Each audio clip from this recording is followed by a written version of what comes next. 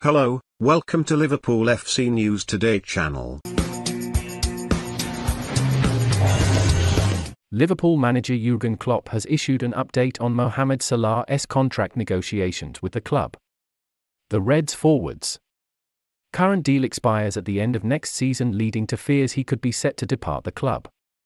But Salah is believed to be on the verge of agreeing a new deal that would keep him at Anfield until the end of his career, and Klopp has now spoken about the ongoing talks.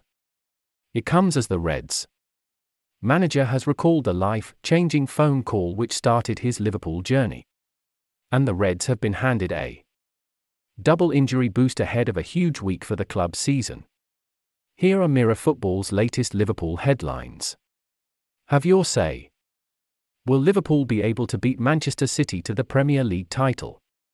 Tell us what you think here.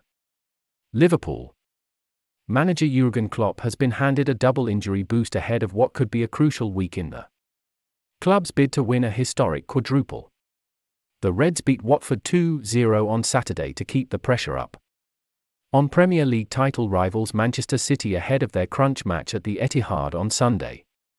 But they must first negotiate a tricky Champions League quarter-final tie at Benfica, where Trent Alexander-Arnold and Naby Keita could return after both took part in training on Monday. Read the full story here. Jurgen Klopp has recalled the phone call that started his journey with Liverpool. The German was on holiday with his family in Portugal when he got the call from Liverpool, and recalled the conversation he had with his agent as he prepares to return to the country for Tuesday night's Champions League quarter-final against Benfica. Klopp revealed that as soon as he told his sons of Liverpool's offer, the decision was made.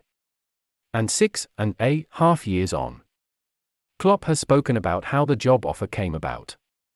Read the full story here.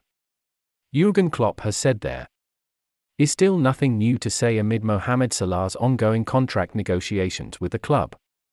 Recent reports have suggested Salah is close to signing a new deal that would keep him at the club for the rest of his career, with his current contract set to expire at the end of next season. The Reds are keen to keep hold of their star man, who has 20 goals and 10 assists in 28 Premier League games this season, and want to tie him down to a new deal as soon as possible. But Klopp has said the two parties are still locked in talks, with Salah yet to officially sign on the dotted line. Read the full story here.